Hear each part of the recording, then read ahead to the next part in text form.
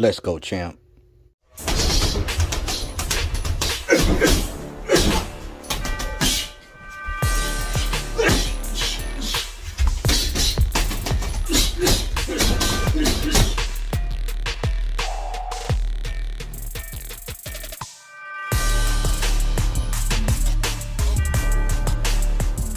What is going on with the YouTube fight fans all over the world? It's your boy, the realest of the real. Yes, sir, I said it. Real talk boxing. It is a privilege and honor and a major blessing to be back with you beautiful people yet again. Before I get started with this video, I'm going for my third and last procedure. Today at the back specialist, I am getting a radio frequency burn. A radio frequency burn. There we go. To deaden my nerve so that I won't have to worry about this pain for a long time. I haven't been in any horrible pain in about a month and a half, almost 2 months since I've been getting my injections, and it's a night and day difference. I can sleep, I can sit down, I'm working out more, but things are different now, so I have to work out differently. There's a lot of things that I can and cannot do anymore working out wise, and I have to be very careful. Age brings about a change, which is a key factor in this video I'm about to talk about now. But if we have some praying people out there, you believe in what I believe, pray for me, y'all. I'm a little nervous, but it's an outpatient, and I'll be out and ready to go real soon. And if you don't believe in what I believe and you don't pray, send me some positive energy, one or the other. But here's what I want to say.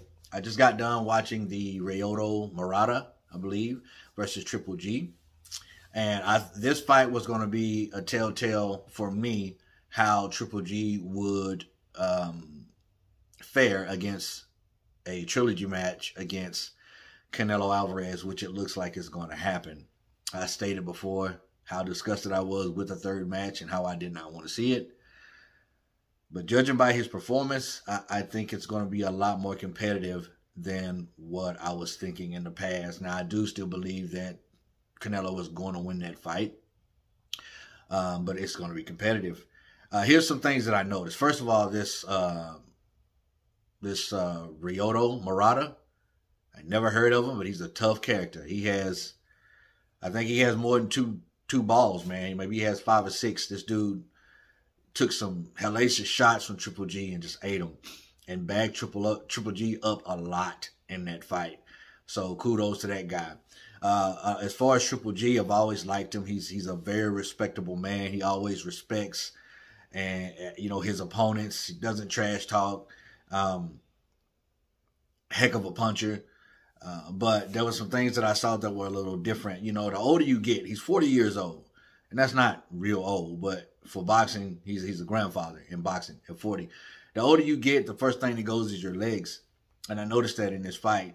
He didn't do a whole lot of shuffle steps, a lot of skipping back, a lot of lateral movement. He walked around that ring for the most part. But what was surprising to me as the fight went on, the stronger and more mobile he became. Triple G used to get guys out of there with one shot. He hit his opponent with multiple big shots, and he didn't fold until the 9th round. Triple G had to break this guy down. This is basically what he had to do. And as far as Triple G's power, I don't think it's completely there like it used to be. I could be wrong. His defense, horrible. He got hit at will. Murata was, if I'm pronouncing his name right, probably not, was hitting him with a lot of shots at will at times. Just no head movement. His Triple G's defense consists of this and a little of this. And that was it. There was really no movement of the head. It was just, bringing the hands up and blocking, sometimes bringing the elbows down to block the body shots. And that's the key to breaking down Triple G, if you didn't know. So when he fights Canelo again, Canelo needs to go to the body very soon, right away. The guy has a hard head. Like, even in this third fight with Canelo, I don't think Canelo's going to knock him out. I really don't. There may be a possibility for too much accumulated punishment. Maybe the ref stopping it, and that's still stretching it because, Triple G just eats punches. And you would think after, this long career that he has, he would have a lot of wear and tear from getting hit a lot. But, you know, what impressed me the most with this fight with Triple G is his selection of punches during combination.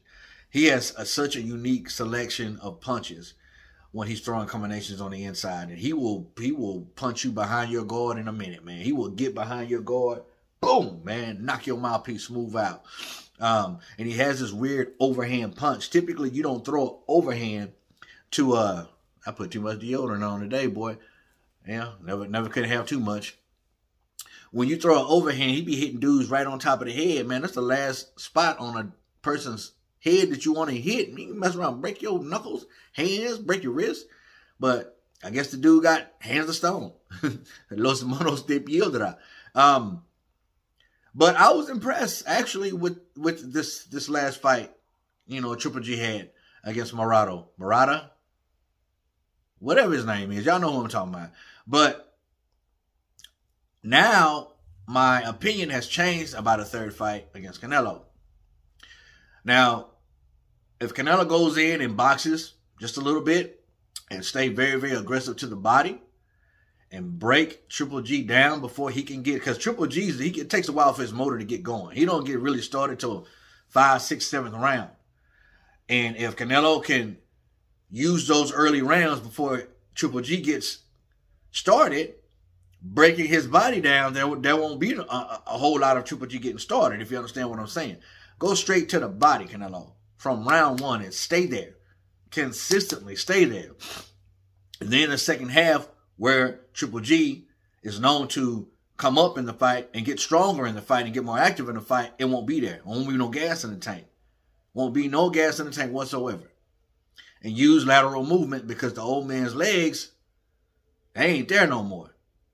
And as far as stepping and moving and lateral movement, he is slow as molasses. He's not that fast of a puncher, but the selection of his combinations makes up for that, because they're just so well placed, and he throws them simultaneously, one after another, so you don't have time to catch a shot and then slip the other one. It's like, whoa. It ain't, It's, you know what I'm saying? It's a different pattern of motion. But my mind has changed about the third fight against Triple G and Canelo Alvarez. I think Triple G still has a little bit left in the tank, and he's still dangerous. But Canelo, I still believe, is going to win this fight.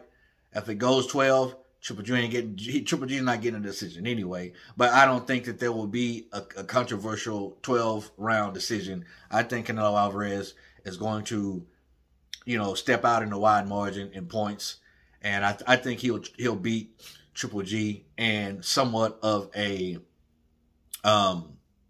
drastic measure. I don't think it's going to be close at all, but it will be competitive nevertheless. But Canelo needs to stay on his A game, because the old man still has a little bit in the tank. That's just my opinion on it. What's yours? Comment down below. Let your boy Real Talk know. As always, respect all, fear none. God bless. Till the next time, Real Talk Boxing. I'm up and I'm out of here, baby. Click, click. Bye, y'all.